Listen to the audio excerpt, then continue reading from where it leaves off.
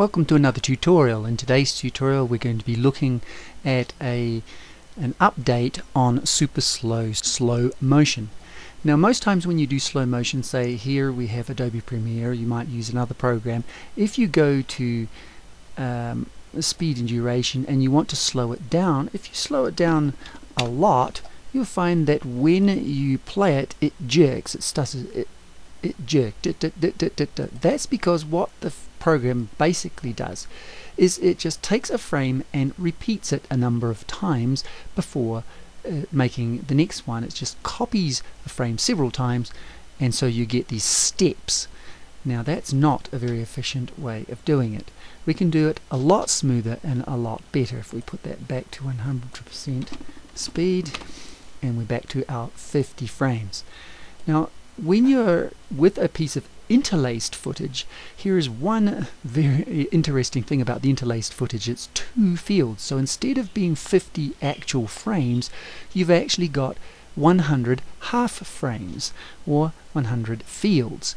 Now if we could split those half fields into actual fields, then we should be able to get 100 frames that don't actually repeat their individual frames. Now you can use a cross-platform program, AvidMux 2.5 at the moment of making this tutorial, or you can use Virtual Dub for Windows 1.9.11 at the moment. Now if we go to AvidMux, and here we have it open, we can open a file. We're going to open our parrots, and it notices it is an H.264 piece of video. We're going to go to the output window or pane with this button here to see how many frames we have got. Now if we go to the end, you'll find that we have actually got our 50 frames by the time we get to it. Now if we go to the video and select a codec to work with, we have access to our filters. And if we go to the interlacing filter, we can select the DG Bob. Double click on it and it will give you some parameters. You can select fields, top or bottom, but we're not going to worry at the moment. And in the bottom box here we have three options. The bottom one, double NB, which is the number of frames for slow motion, and we can OK that. If we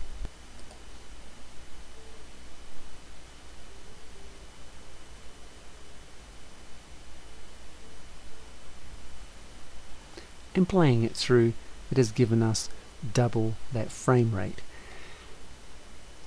And now we can go to File, save the video and export that as a video file and save that as a name, and it will save it off for you. Okay. Now if you want to use Virtual Dub, I'm using 1.9.11. Open it up, and if you have a video file like a DV or one that the program recognizes, it should just open it up. Okay, and here we have it. But if you have a file like an MPEG-4 that the program will not recognize, you will need to open up and download AVI Synth. AVI Synth is a frame server,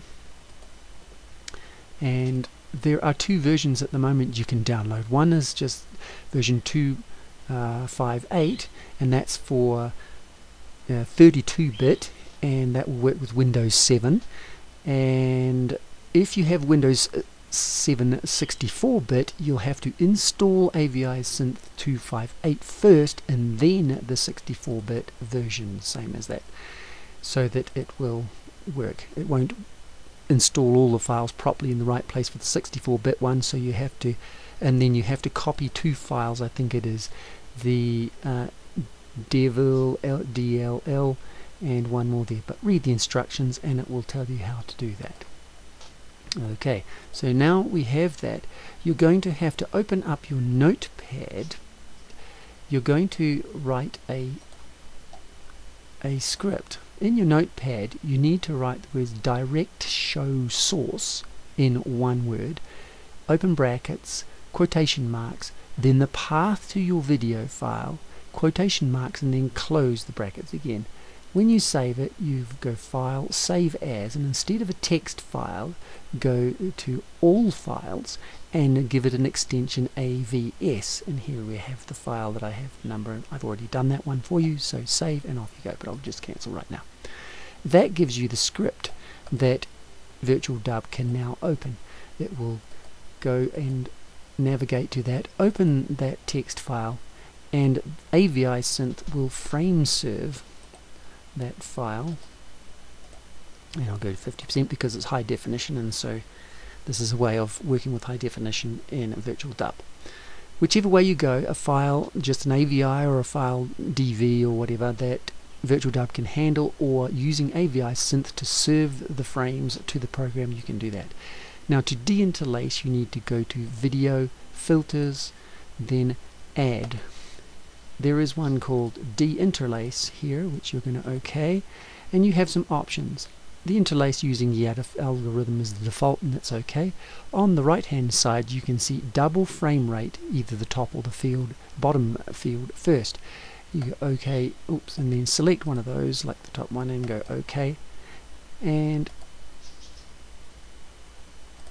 I already have it once, so I only need it once there, and OK.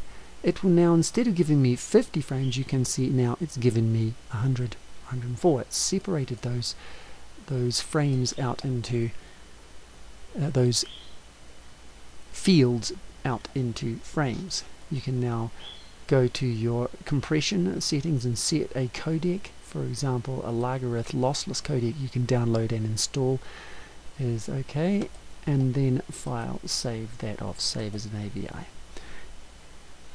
and call it something like that, and it will go through and save those off. So this process basically gives you a doubling of your frame rate without repeating any of your frames yet. So now you can then apply a slow motion if you aren't going to go any further than this, and you get a piece of video footage twice the smoothness of using just a straight repetitive frame method. Now here we are back in our editing program, in this case Adobe Premiere, it might be Final Cut or whatever. Now if I import that video that we have now made longer, you'll notice that in Premiere at least it looks just the same length as the other one. That is because we will need to interpret the footage. It exported from VirtualDub as 59 frames, well 60 frames a second. We need to be able to put that back to 30 or 29 points, whatever it is, and OK that. And then when we bring it down onto the timeline, you can now see it is twice the length again, and it is going to run at half the speed, and that's without having repeated a single frame. And because we haven't repeated any frame at all, then we can make it go twice as slow before it starts stuttering. Now there's good news for Windows operating systems. You can go even slower yet again by not only interpolating the fields, but you can also interpolate frames. That means taking one frame and the next frame and then calculating a new frame, not a repeat frame.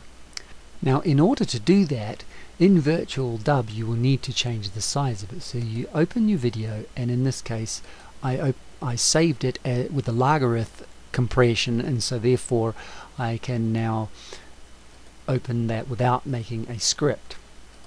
And here it is at twice the frame, the 100 and whatever frames. Now we need to change the frame size through a filter by adding one that is resize.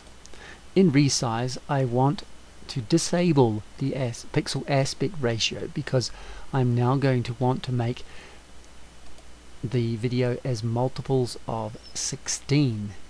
Now that means that it's going to be something like 1088 frames by 1920. If we get our calculator, we can go 1920 divided by 16.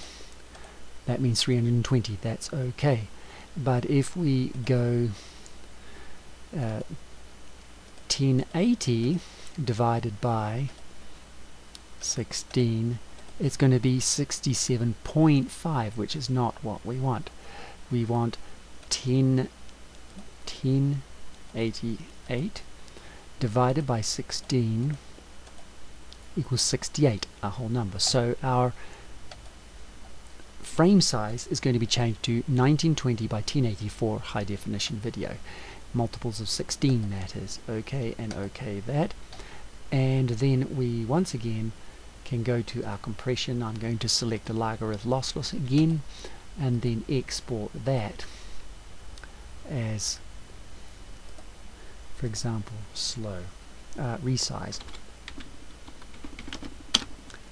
and it will go through and resize that video for me in readiness for using the plugin for AVI Synth to interpolate those frames. Now this high definition will take quite a while of rendering, so I'll just, for the sake of this tutorial, open up just an ordinary DV one at standard resolution, and so it'll be a lot quicker for you and me. Now the same thing goes. We want to go to our filters, add a resize filter, and multiples of, we disable the aspect ratio, and if we get our calculator, 720 divided by 16 is going to be 120, that's an okay size. So 480 divided by 16 is going to be 30, so it looks like our file is going to be multiples of 16, and so we're okay. We can now okay that. So in this case we don't need to save that off because it is already a file with multiples of 16, but if you do have a video size that is not of multiples of 16, you can use that resizing facility. Now the next thing to do is that you are going to now want to download a plugin which is called AVI Synth MSU frame rate conversion filter. You can find that at www.compression.ru. The MSU FRC.zip, that's the one you're going to be looking for, and you're going to take the MSU FRC DLL, copy that, and then go to your installation folder where you have put your AVI Synth, or install it, in this case it's program files, and then put it into the plugins and paste it in there. And I had already had it there from before, but that's where you're going to put it so that AVI Synth can find that plugin. When you have installed that, you will then need to go to your notepad again, write that first piece of code with the direct show source and the path in brackets and quotations like before to find your video, but you're going to put this extra piece of code. You've got these words: convert to YV12 brackets dot MSU underscore FRC, and then the 4 is how many frames the plugin is going to interpolate for you, and slow means you're going to do it slow but well calculated, the best quality basically. So when you go back to your script here, the path and everything, save that, then in Virtual Dub you can then go and open the video file and open that script that you have saved to get the video to come in. Now you'll notice that instead of 100 frames, it's now given me 200 frames. It has taken every single frame and added another frame between that, so I've now got 200 frames. So it's going to be nice and slow now without any repetition of frames. It actually invents frames between the other frames. So in this case, when we wrote this piece of code, the convert to YV12 space, that's the color space it needs to work in, brackets, then it tells the plugin MSU FRC to interpolate. 4 means that it takes one frame and another frame and then adds another 2 between, so you end up with 4 frames. So in that case, with Virtual Dub, the 100 frames that I had before is now turned into 200 without a single repetition. Once again, I can go to my compression, check what I'm going to go for, then save that off as well. Slow motion. Okay, save. And now it will write to hard disk those interpolated invented frames. And now that we are back in Premiere, we can now open up the one we have just rendered and find, once again, it's going to give it a strange frame rate, so I'm going to now modify, interpret the footage. You can see that it is 119 frames per second. We're going to give it 30 frames a second being NTSC, and we're going to obligate it to conform to widescreen. And now when we put it down there, it's going to be a lot bigger. Remember, we were using standard footage now in a high definition project. But basically there we are. It is now 4 times the length. Okay, and you can see now that we've got a very smooth slow motion at 4 times, in other words 25%, a quarter of the speed, with not a single frame repeated yet. So we've now separated out the fields to double it, and then interpolated another 2 frames between each of those to quadruple the number of frames without repeating a single one. Now we can go to the speed and duration as well, and if we were to then cut it down to say 20% again, it's going to be extremely long. Now that's about 10 times the speed. It's around about 19 times slower, so you're going to get it 4 times as smooth or smoother than the conventional slow motion, so you can go down a lot slower before it really starts to affect. So save that one off and you're done. Super slow motion.